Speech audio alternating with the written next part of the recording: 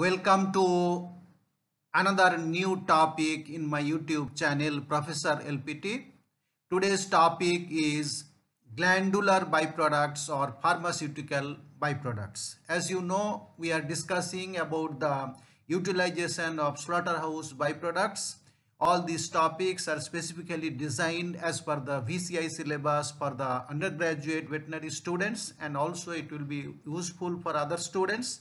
So today in this topic we will discuss about different glands and their weights, how to collect and preserve these glands, some of the important pharmaceutical products prepared from glands and other tissues and organs, and then I will discuss about specific glands, their active principles and their uses separately for each gland, and finally we will discuss about some of the hormonal preparations, some of the enzyme preparations and other biochemical preparations made from these different byproducts. In this, let us first understand the size of different glands. So here we have presented it like how many gland is required to make it 1 kg. In case of cattle and buffalo, then pig, and then sheep and goat. So in case of pancreas, it is 5 for cattle and buffalo, 15 for pig and 40 for sheep. For ovaries, it is 100, 125 and 1400. For thyroid, 80, 110 and 250. For parathyroid, 2200. In pig, it is very negligible, and in sheep, 3500. For pituitary, it is 600. Then pig, 4000 and sheep, 350.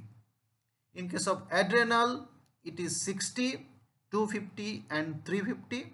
In bile, it is 6 and then 55 in case of sheep and goat. For testes, it is 6 for cattle. So this is the number which makes 1 kg weight. This is just to get an idea about the size or weight of the glands from different animals. Now we will discuss about collection and preservation of glands. So glands should be collected from healthy animals. That means the animal must undergo ante-mortem and post-mortem inspection. Then only such glands can be used for pharmaceutical industry. The glands should be excised from slaughtered animal within 30 minutes of slaughter, because if it is delayed, then it will be losing its activity or active principle. The glands should be immediately chilled in metal containers without allowing in direct contact with the ice. So the glands should not have direct contact with the ice, rather they should be packed separately or individually. Fat and connective tissue surrounding the pre-chilled gland is trimmed. So outer fat tissues or other tissues, connective tissues, should be trimmed and removed. At every stage, contact of glands with water must be avoided, because active principle may leach out with water. So that is very important. This is in continuation about collection and preservation of glands. Pack individual glands without leaving any airspace. So the glands which are initially chilled, it should be packed separately individually, either using small pouch of plastic or cotton cloth, etc. Then clean glands are quickly frozen at -18 to -20 degrees Celsius in covered containers. Alternatively, acetone dried powder of the glands may be prepared. So this we are going to discuss separately, how to prepare the acetone dried powder. This is a good chemical preservation method for the glands, and this is the best way of preserving the glands for a long time while retaining its biological activity. The glands should never be put directly on dry ice or freezing mixture. So this dry ice or any freezing mixture or ice should not be directly in touch. That will destroy the activity of the active principle like enzymes, hormones, etc. Here briefly we will discuss about the chemical preservation by using acid, or we call it acetone dried powder of glands. So collect the gland within 30 minutes of slaughter, as we have discussed. It should not be delayed, then there will be autolysis and the active principle will get affected. Now remove the connective tissue, blood vessels, adhering fat, etc. surrounding the gland, and then the whole gland should be immersed in 3 volumes of chilled acetone for 3 hours. 3 volume means, suppose if the gland weight is 500 gram, then we must use 3 times, that is 1.5 liter of chilled acetone, and put the gland there and leave it for 3 hours. Then next time cut into small pieces. The gland is cut into small pieces and again immerse into 3 volume of chilled acetone, that is a fresh one, for again another 3 hours. Then next time these pieces are further ground or minced into finer part and then again dipped or immersed in 3 volumes of chilled acetone. So this is 3 times kept in acetone. By this time all the water will be taken out by the acetone and the active solid materials or parts will become dry or free from moisture.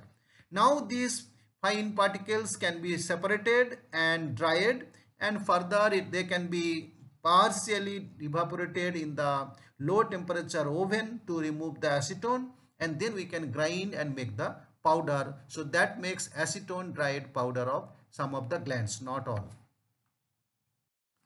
Now let us learn some of the pharmaceuticals prepared from different glands, though we are going to discuss it again in details. So here we will just wish to know some of the active principles which are prepared. From adrenal, it is epinephrine is extracted from the adrenal medulla and adrenocortical extract from the adrenal cortex.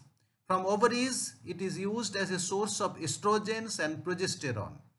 Pancreas, it is used for preparation of insulin and trypsin.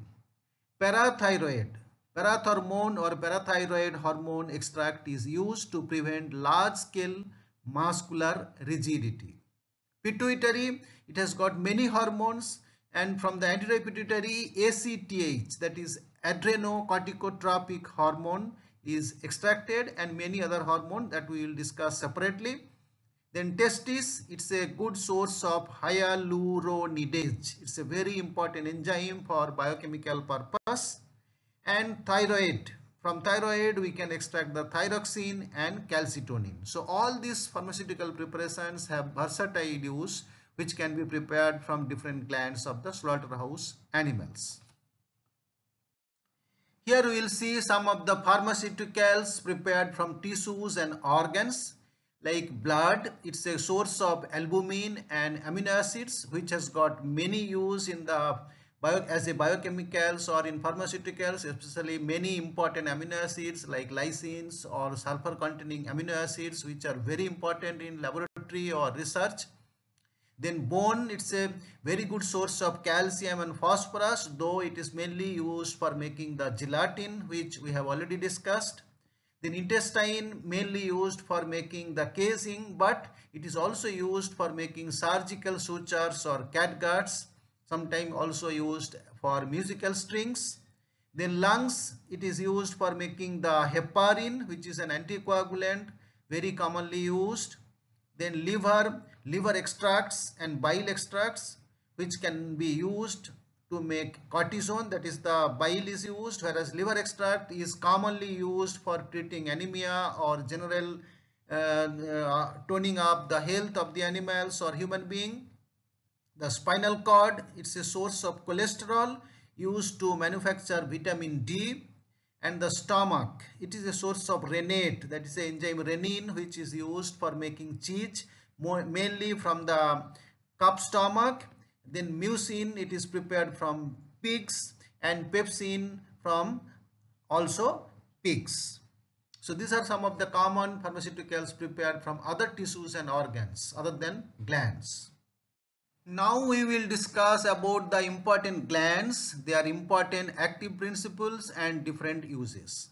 The first one here is the adrenal gland. You can see the picture in the right side. These glands are at the top of the kidney. So sometimes they are called suprarenal glands. So the active principle, as you know, it is the adrenaline, and the uses are like instant relief in asthma, resuscitating heart due to drowning and co-poisoning membrane, as vasoconstrictor locally applied to congested mucous membrane and bleeding surfaces. It also helps in stopping bleeding or as an anticoagulant. It is injected with local anesthetics for prolonged action. So for some of the local anesthetics, their action will be prolonged by using the adrenaline along with it, and also it is used in Addison's disease. So these are some of the important use of adrenaline extracted from adrenal gland. Now we will discuss about pancreas.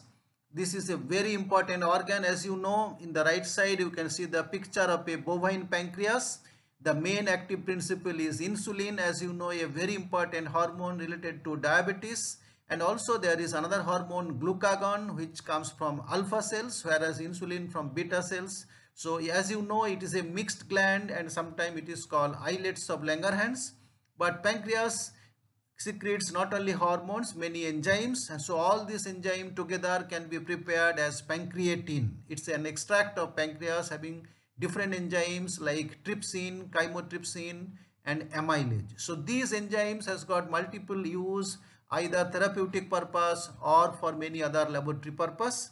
So uses are in diabetes mellitus, that is the insulin, then debilitating conditions, that is different enzymes which can help in digestion and improve the health condition, to produce hypoglycemic shock in mental disorders. So in case of psychiatric cases, in extreme cases, they need to be reduce their mental activity, which can be done by using this high dose of insulin. And then pancreatic enzymes are also used in tanning process, which I have discussed earlier in the leather processing.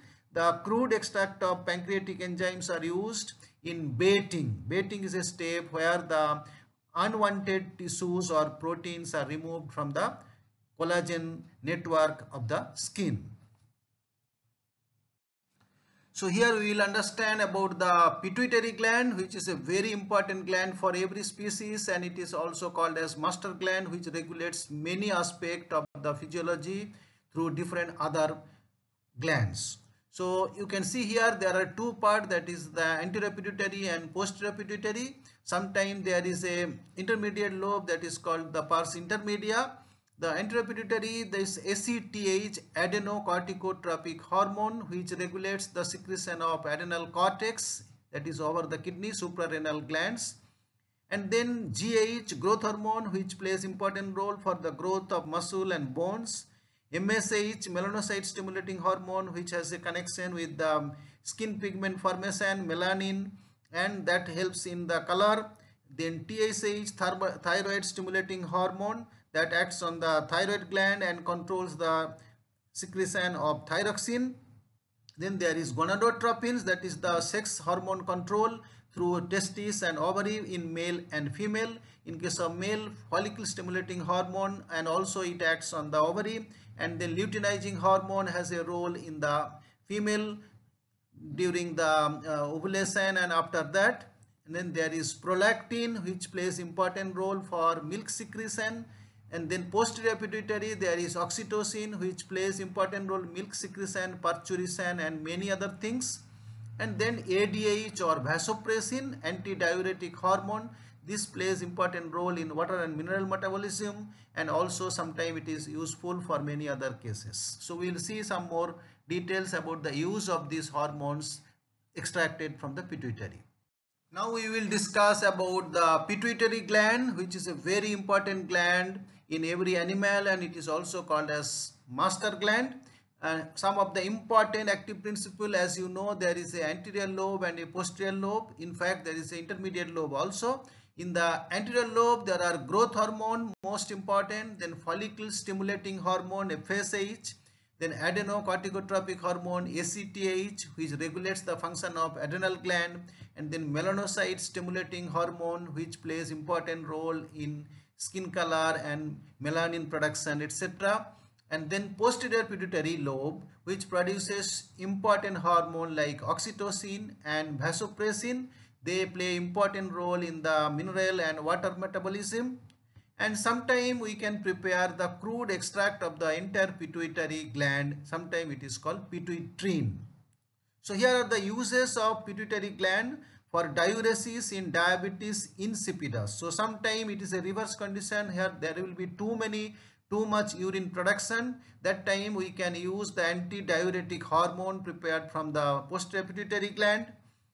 Then controlling hemorrhages after childbirth and surgery. So this is again a important use for the post-pituitary extract.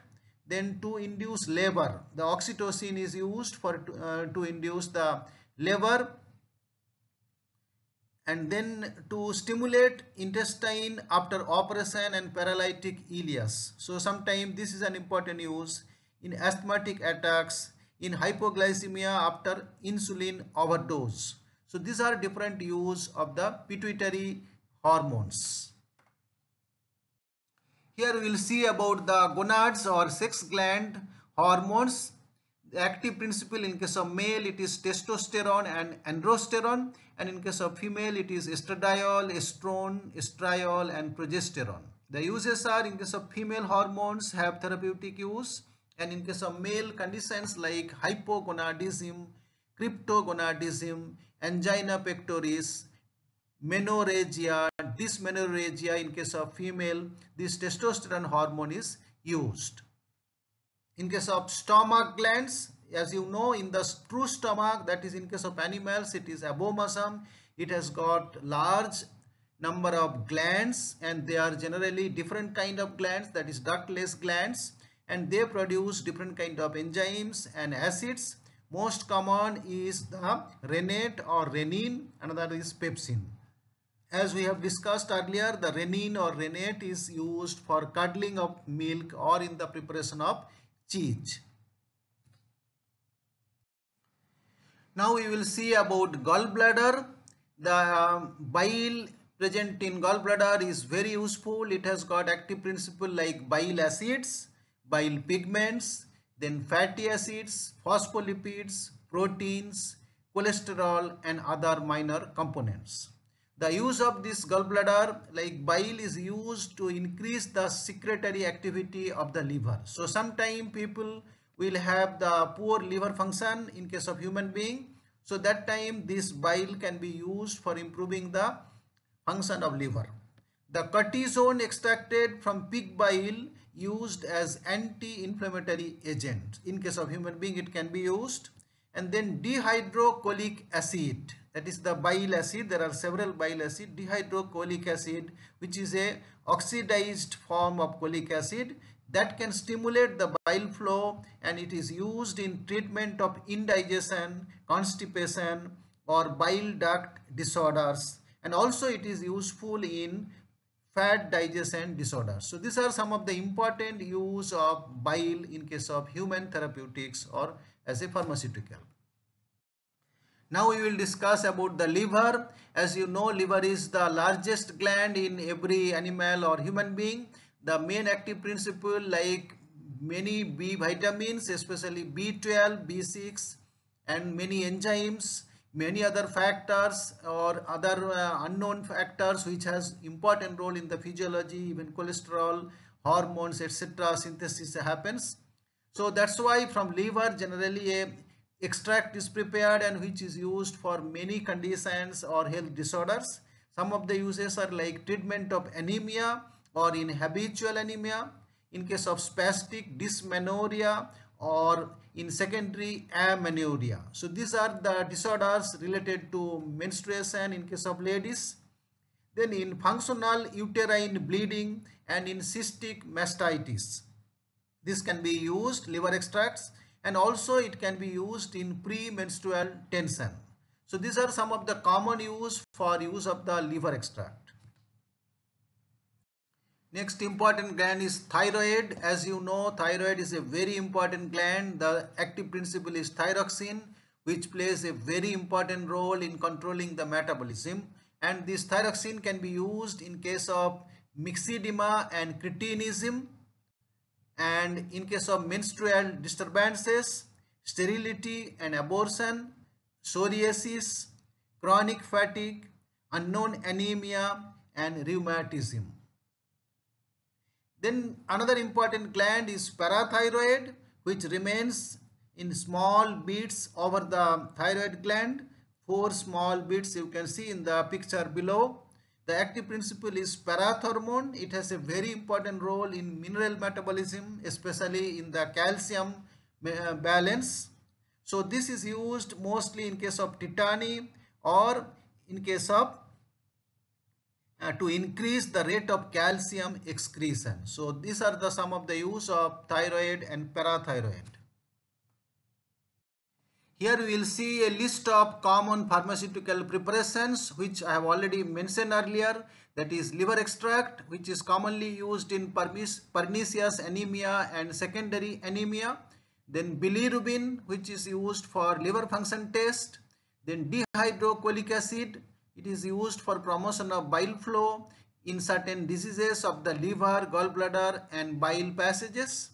Then ox bile to aid in fat digestion and in the treatment of certain gallbladder disorders. Then bile salts to promote bile flow and fat absorption used in treatment of gallbladder disturbances. Here is a list of hormonal preparations made from the glands, from the slaughterhouses. That is adrenocorticotropic factor or ACTH sometime from anterior pituitary. It is used for stimulation of adrenal cortex. Gonadotropic factor from anterior pituitary in certain instances of genital underdevelopment. It is used. Then growth hormone from anterior pituitary to promote body growth and development and growth of bones, etc. Then lactogenic factor or prolactin from anterior pituitary, it promotes in lactation. Then parathyroid preparations to regulate the calcium levels in blood as in tetany after removal of parathyroid glands. Insulin, as I have already told, from the pancreas, it is used for diabetes mellitus. Epinephrine from the adrenal gland, used in the treatment of many allergic conditions such as asthma, urticaria, or to raise the blood pressure or in certain heart conditions. Here is a list of enzymes preparation from the glands. Catalase, most common in biochemical analysis and research. Pancreatin to help in digestion and to suppress the gas formation. Chymotrypsin for protein digestion and digestive disturbances. Pepsin aids in protein digestion. Diastase aids in starch digestion.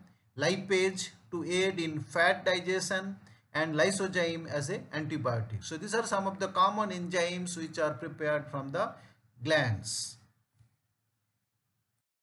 Here is a list of miscellaneous other preparations from glands and tissues like blood derivatives, particularly bovine plasma portion fraction 1, which is used in treatment of hemophilia. Then crystallized albumin, it is used in plasma substitutes. Then adenosine triphosphate, used in experimental biochemistry or biochemical research or laboratory. Then anti-hemorrhagic factor in excessive menstruation, they are used. Then B complex, particularly in anemia or in B complex deficiency. Mucin, used in peptic ulcer. Then lard in benzoylated form, which is used as a ointment base for many pharmaceutical preparations. Then cholesterol, that is the starting material for many hormones to synthesize. Then it is also a raw material for hormone synthesis, so dietary cholesterol is very important.